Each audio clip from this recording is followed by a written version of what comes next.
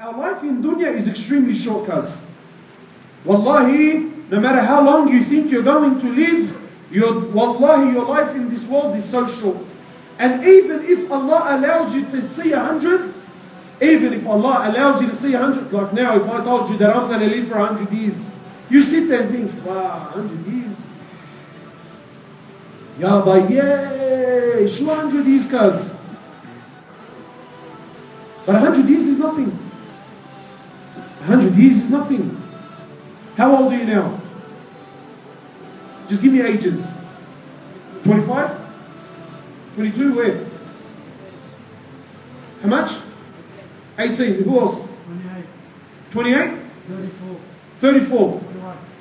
21. Any one of these brothers? 34 years, yeah? 19, yeah? 25. Summarize your life for me. Moments, isn't it? Honestly, you think back now, summarize your whole life.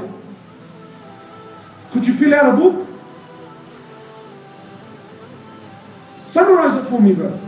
Yahi, you know what, last year, 2014. 2014, what did you do in 2014? You could summarize it very quickly. A whole year, 365 days, 24 hours a day, 60 minutes an hour. And what is it? Nothing but a memory, bro. Nothing but a memory. What did you achieve last year or year? What did you do? What did you achieve? How much of it can you remember? So don't think, I'm young, I'm going to live for a long time. Yeah, live for a long time doing what?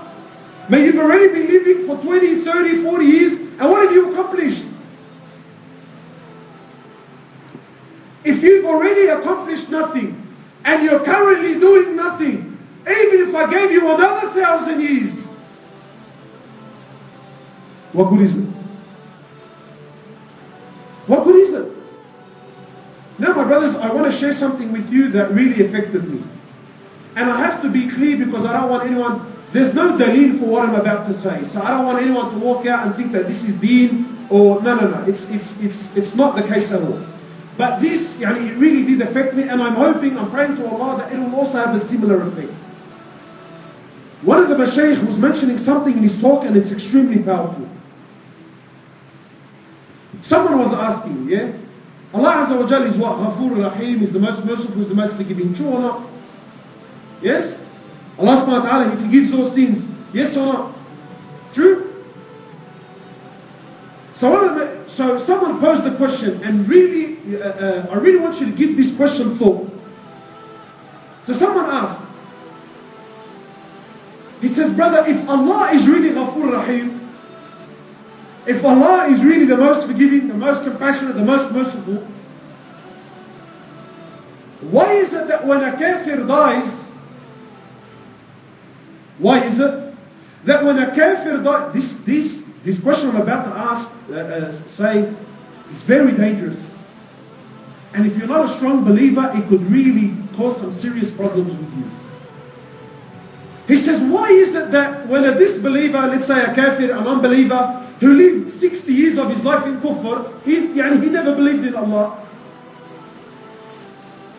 Why is it that when this person dies and he dies on kufr, Allah subhanahu wa ta'ala throws him into hellfire for how long? For how long? Eternity. How long is eternity? Forever. Khalidina fiha abada. So the brother's asking the question, and I feel like it's a genuine question. If this Rabb who claims to be Ghafur Rahim, most merciful, most compassionate, this man was a kafir for 60 years. This kafir was a disbeliever for 60 years. Oh Allah, the most compassionate, the most merciful, the most forgiving. Why are you throwing him in Jahannam for eternity? Look, the man was a kafir for 60 years. Throw him in hellfire for 60 years. Ya akhi, khalas, kufr is of high state. Throw him in for 120, double his sentence. Ya akhi, give him triple life. Give him triple life. Put him in there for 180 years. But for eternity, where's the justice? You know, my brothers, I have to be honest, this played a big fitna in my heart, man.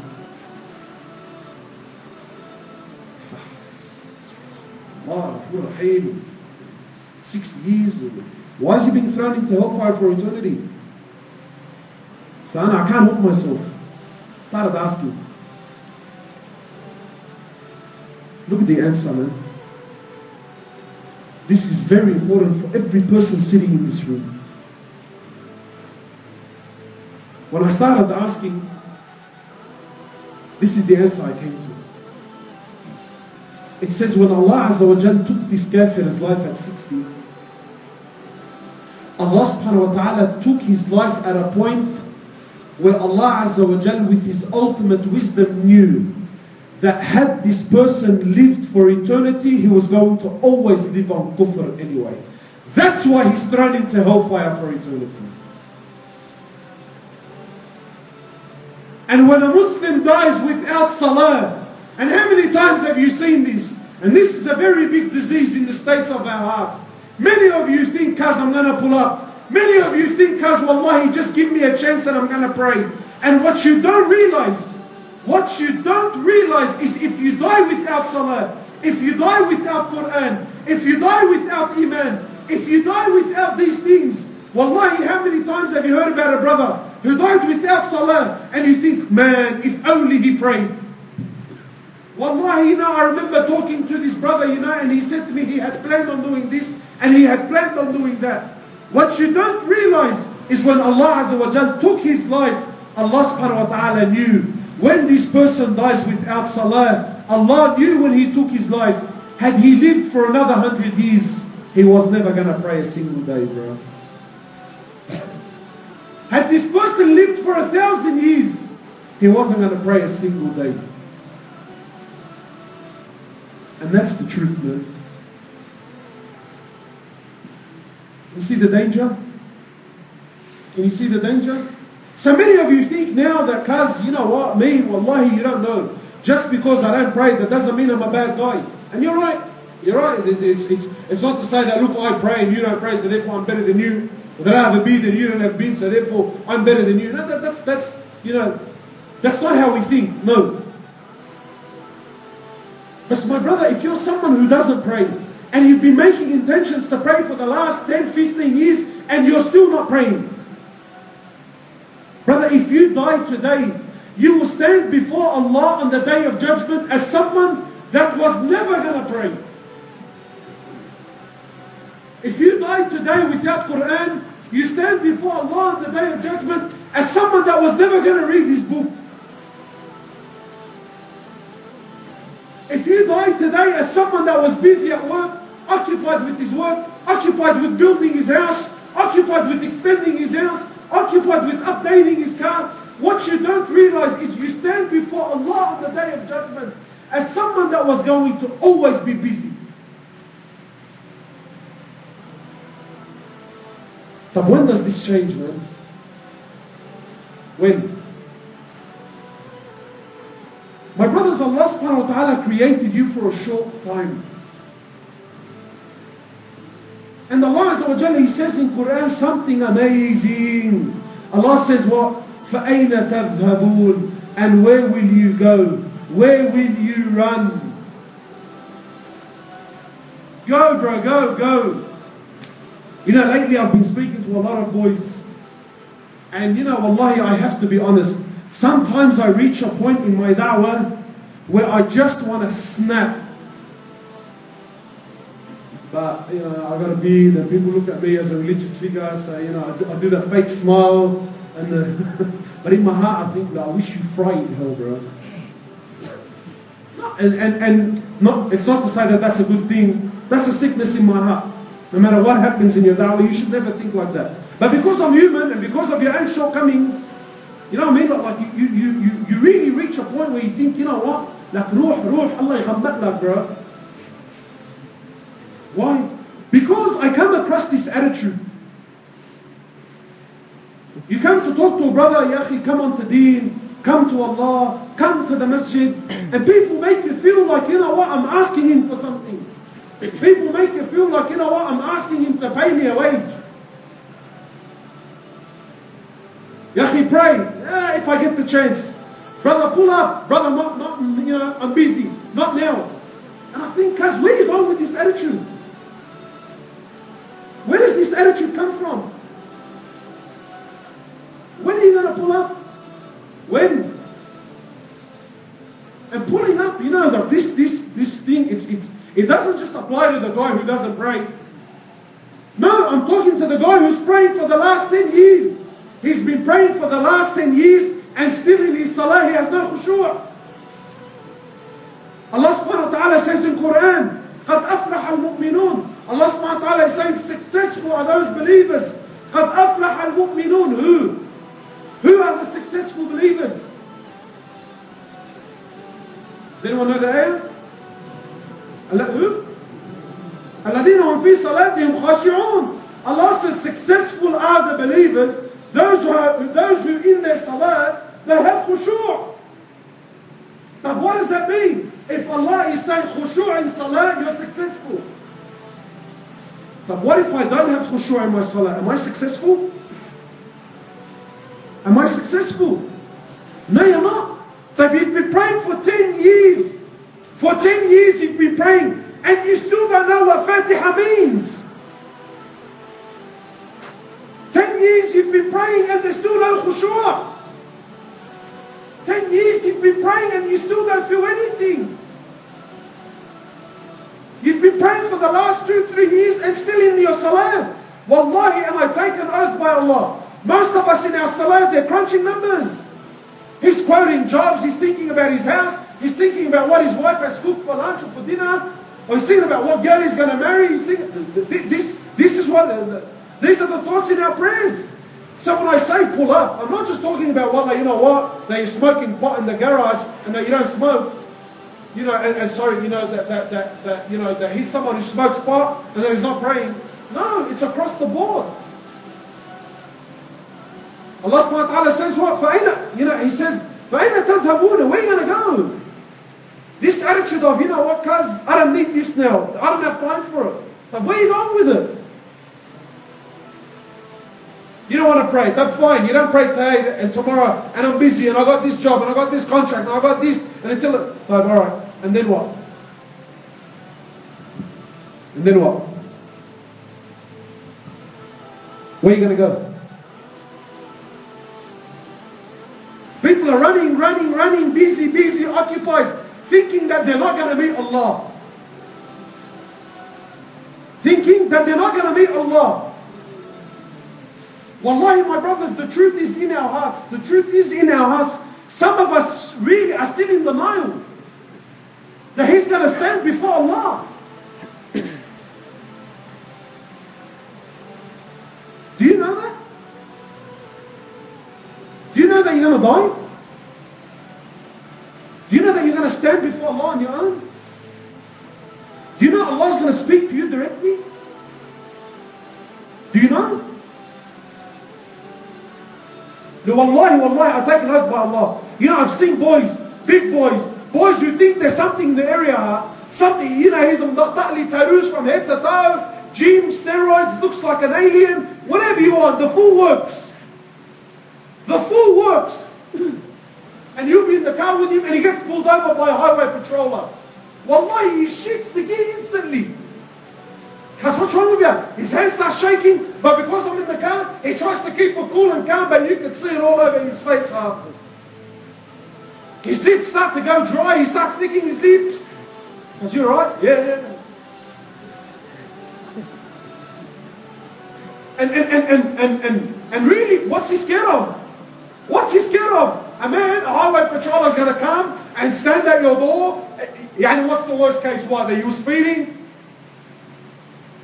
What? That you were speeding? What's the worst thing he's going to do to you? Let's say you were flying, right? What's he going to do? Take your license and cut it? What? Suspend you for 6 months? What's the worst thing he can do? Wallahi, people buckle. But I tell you, you're going to stand before Allah.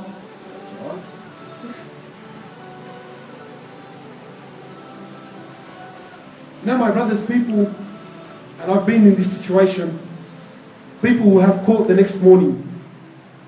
Court. Maybe there, some issues. Maybe it's a crime. He's looking at 5 years, 10 years. Wallahi, he doesn't sleep that night. Stress. And he'll exercise every possible avenue, everything. He's got the best lawyer, the best this, the best that. The witnesses are there, the paperwork is there. There's khalas, he's ticked every single box. There's nothing more he could possibly do. And still that night, wallahi, he doesn't sleep. And he goes to court, you can see it on his face. Shaking in his hands. And you know, the worst thing, what's the judge going to throw at him? What, 5 years in jail? And people buckle. People in court break down and start crying. And I'm telling you, you're going to stand before Allah. It's alright. So what, bro? That highway patroller that's standing at the door, right? If you're thick enough, if you can stutter enough times, you'll probably annoy him to the point where he says, you know what, bro, I don't care what you did, just threaten me, man. I can't get a word out of you. Or if you keep him there long enough, this highway patroller is going to have to tell you, listen, bro, you know what, I've got to go to the toilet. But when you stand before Allah, where are you going to go? And you're going to be standing naked, uncircumcised, barefooted. Where are you going to go?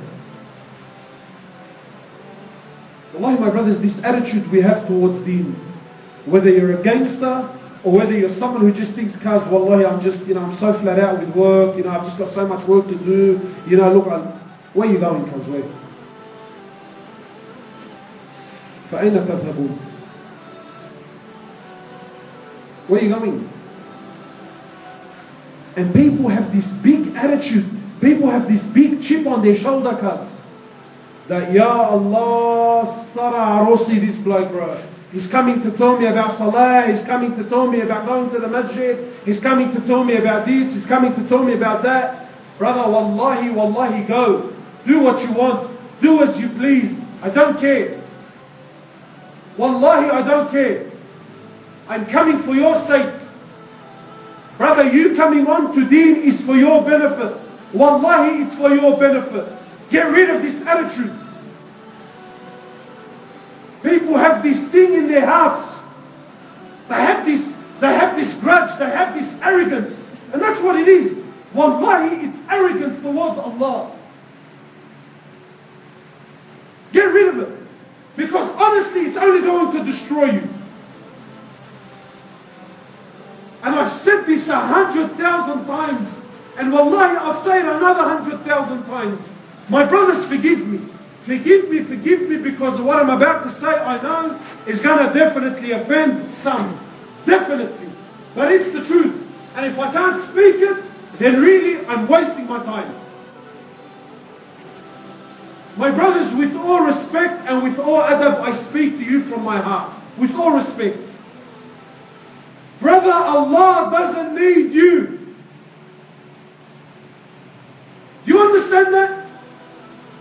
Do you sincerely, truly understand? Allah doesn't need you.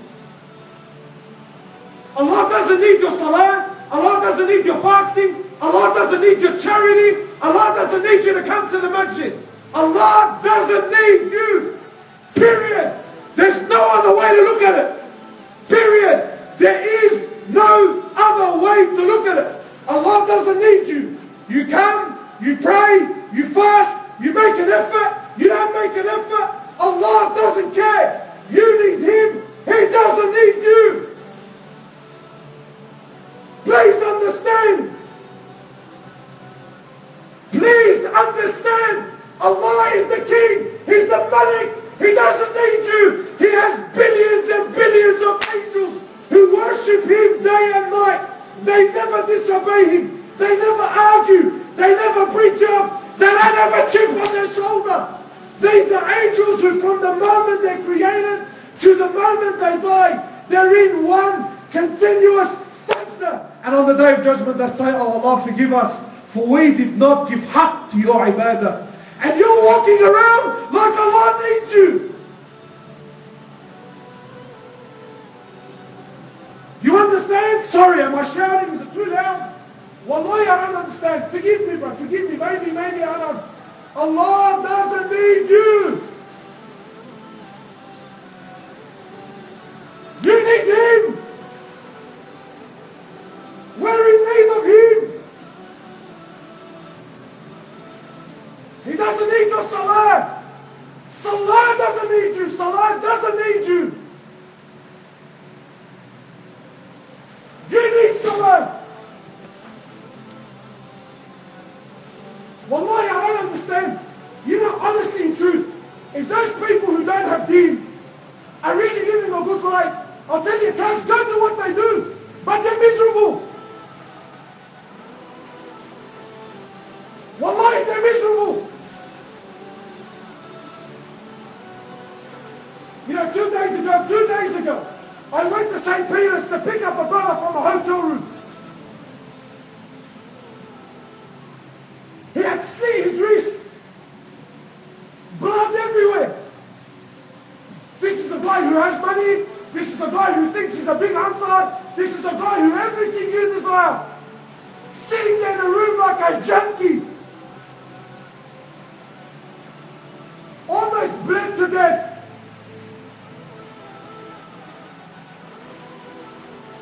Because he has some problems with his girlfriend.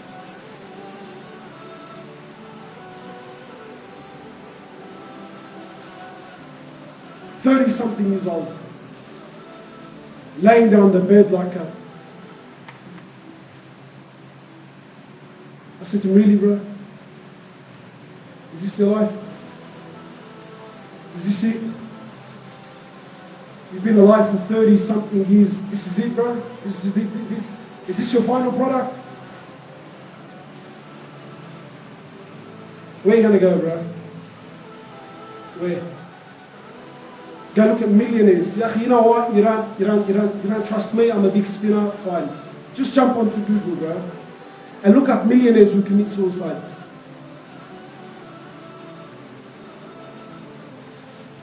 Look at it, go. Where are you going to go? Shabab, wallahi, when will we understand, man? We need Allah. Allah doesn't need us. Wallahi, my brother, coming on to deen, coming to the masjid, wallahi, this doesn't benefit me, doesn't change me in any way, shape or form. I don't get paid the wage here. Wallahi, trust me, it's not like, you know what, that you know, it's not like as if I get $10 a head for every person I'm not.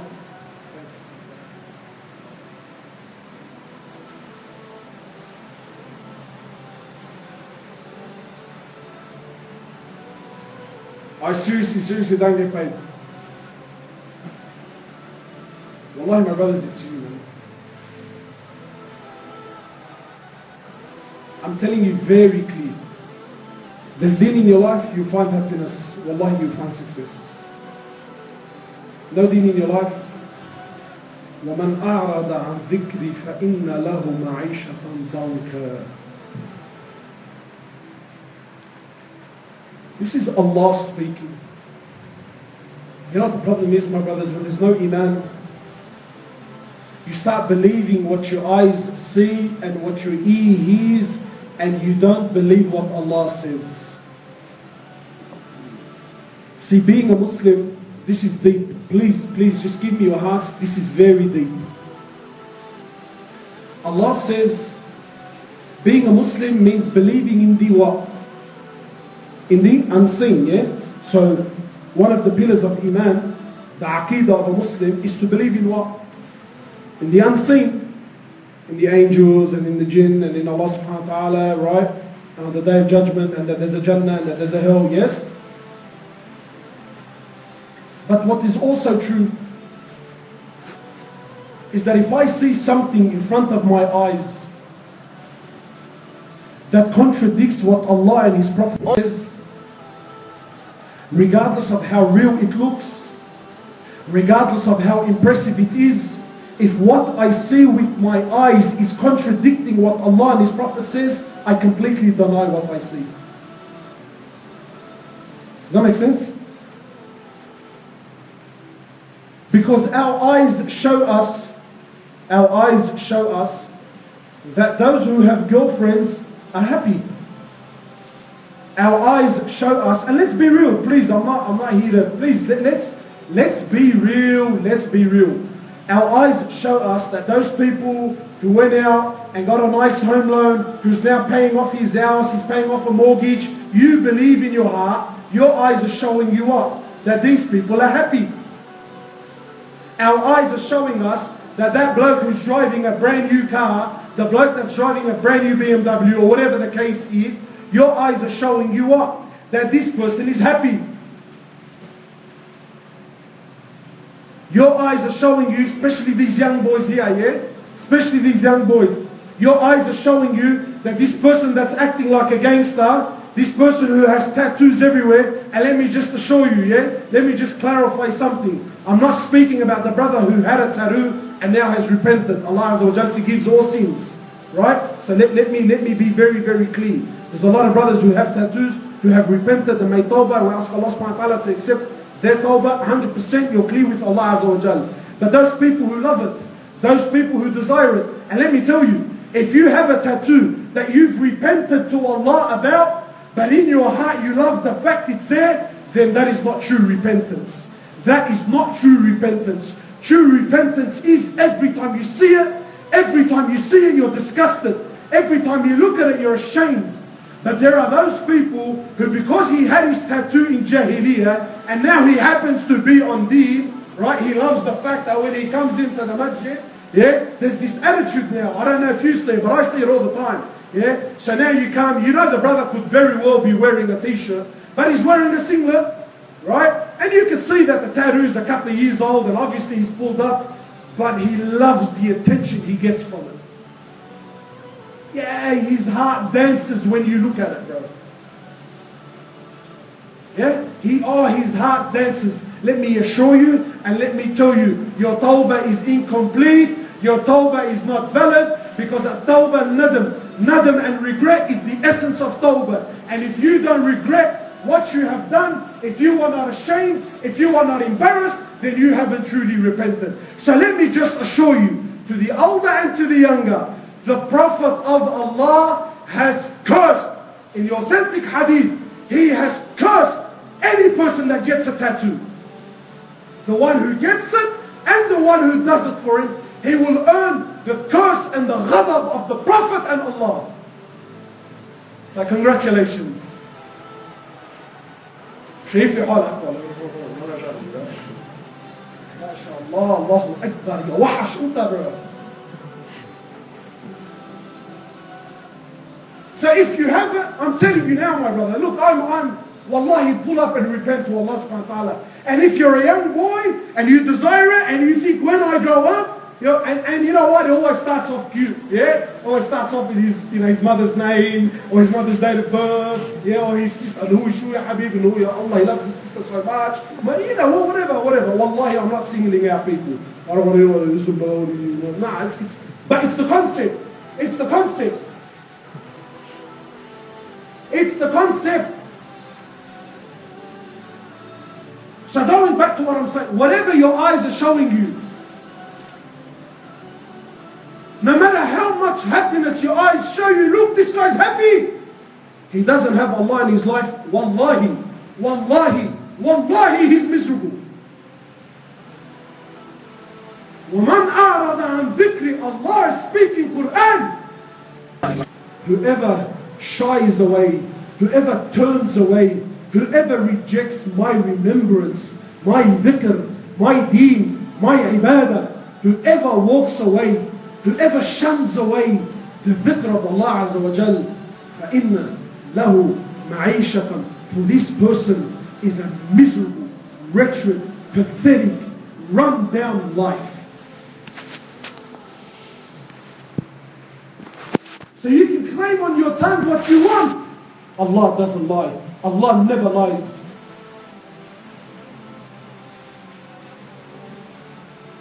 If I have sin in my life, is there happiness in my life? Shabab, be honest, please. Wallahi, and I understand people are looking at me. Is it that you're scared? Is it because I was shouting? Forgive me.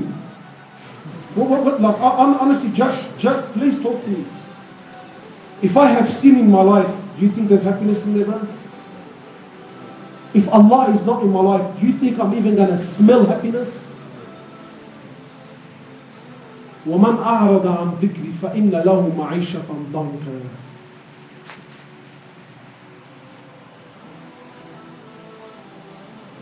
Anyone who walks away from Allah. So yeah, you could be a billionaire, private jet,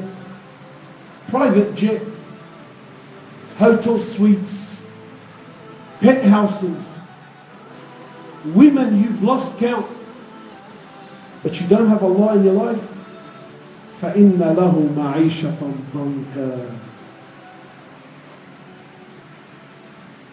Robbie Williams, was it Robbie or Robin? Whatever his name is, bro.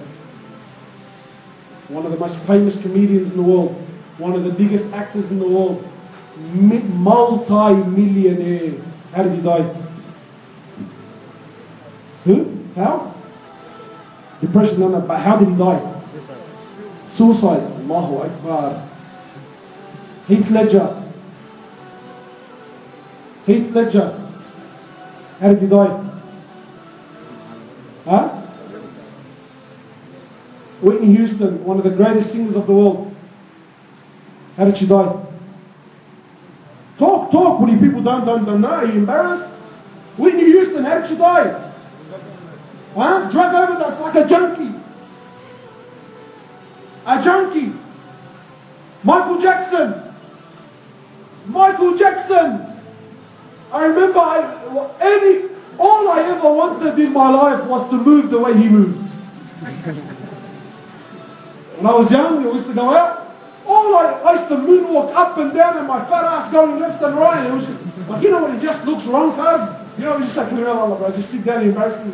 But there wasn't a song I couldn't sing for you. There was no one back in that, there was no one I loved more than him.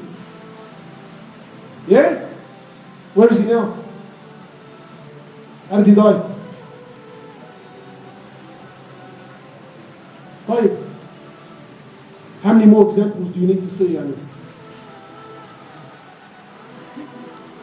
Where are we going? Where are you going? Why, my brothers, Allah doesn't need us. Yes, we need Him. And Allah, from His love and from His rahmah. Let me turn this talk around because I can see some people are depressed and it's almost like as if they're ready to throw themselves in front of a bus. No, don't. Wallahi, my brothers, Allah Azza wa Jal, from His rahmah. No matter what you've done in your life, right now, no matter what you've done in your life, if right now you sincerely from your heart, raise your hand. You don't even have to raise your hands, Allah. If you sincerely from your heart right now turn to Allah and make tawbah and regret what you've done and promise Allah Azza wa Jal that you would never do it again and that you won't go back to it, right now Allah Azza wa Jal will forgive all your sins.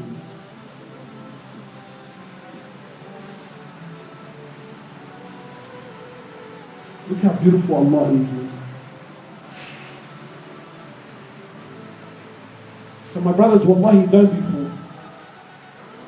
Don't be fooled with this world and what it has to offer you, man. And you know what kills me, is there's these boys and I see lots of them. He comes onto deen for 3-4 months and then vanishes. Comes back for 2-3 weeks and then vanishes. Comes on, cause wallahi, I don't understand. Is this, you come as a fashion parade, what is it? And I see boys like they genuinely come, he tastes it, he loves it. He really gets on a pump, for 2-3 months, and then he buckles, and then he goes, and Allahu Alam how long he goes for, and then he comes back, and he goes, when's this going to stop, man? When are you going to come on and stay on, man? there's many brothers who pray a little bit and stops. He prays 2-3 prayers a day, or you know what, he'll pray for 2-3 weeks and then he stops. When is that going to stop, man? Wallahi, my brothers, now is the time. Wallahi, tomorrow is not promised. Tomorrow, you know, tomorrow, it's not promised.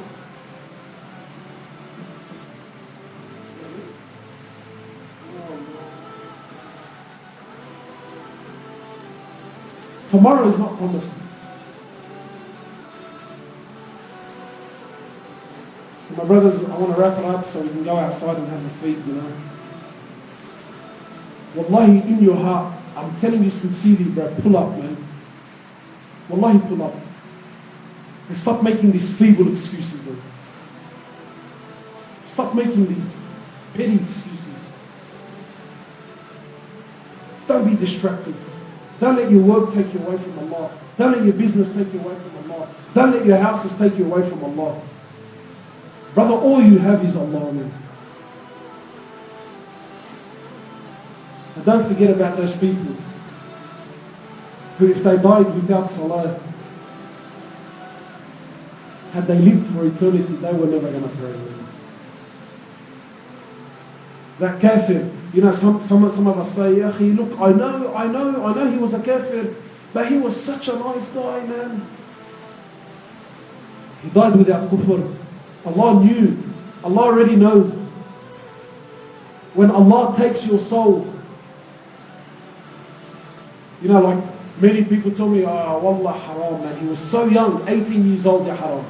Did he pray? No, he was only 18. What do you mean he was only 18, bro? When Allah took his life at 18 and he wasn't praying, Allah took his life and knew if he was to live for 100 years, he was never going to pray. But my brother, I ask you, and I'll end with this. If you died tonight, what condition will it be in?